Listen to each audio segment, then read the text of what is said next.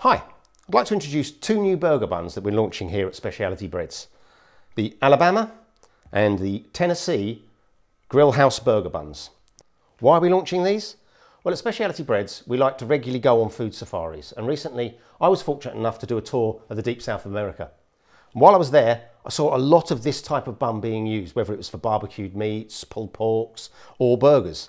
And the key thing about them is that quite light texture, but darker colour and slightly wrinkled visual. They're sweet, but they're not a brioche. They're not that sweet.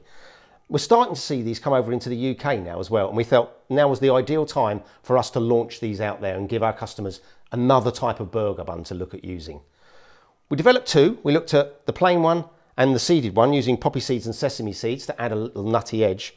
And to be honest with you, we couldn't decide which one to launch, so we thought, let's launch both and give you even more choice.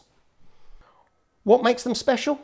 Well, firstly, it's about that glaze, and it's all about the visual. We've used a red malt in this, and that gives it a lovely dark glaze, a little bit of a shine, and that's really, really important. It also adds to the flavour as well.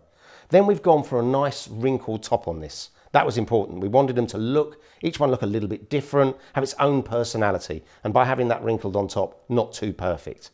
And then, really important, is about the internal texture. We wanted a bun that was going to hold up really, really well. No matter how unctuous or juicy the burger or meats that you're putting in here, it's going to stand up. You can put the meat in there, and when you pick it up, it's not going to fall apart in your hand, because nothing's more annoying than wearing your burger rather than eating it. So we made sure that this beautiful texture is light to the eat, but still stands up well. British Red Tractor are all our products made with great British wheat. And as far as uses are concerned, well, the clue's in the name. It's a burger bun, and that's primarily going to be its use, whether it's with burgers or pulled meats, anything like that, any kind of hot sandwich. But yeah, you could put cold meats in this as well. Not being so sweet and buttery, it works really well with, even if it's just a ham and mustard sandwich, it'll work lovely. Or if you want something different, why not try this great recipe we've developed?